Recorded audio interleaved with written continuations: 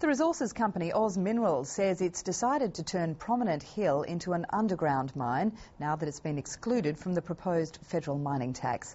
The mine in the state's far north is currently an open-pit copper and gold operation.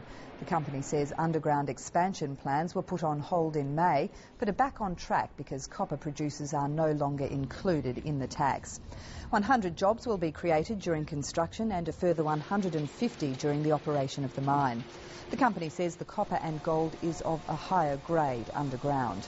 Production is expected to start towards the end of next year.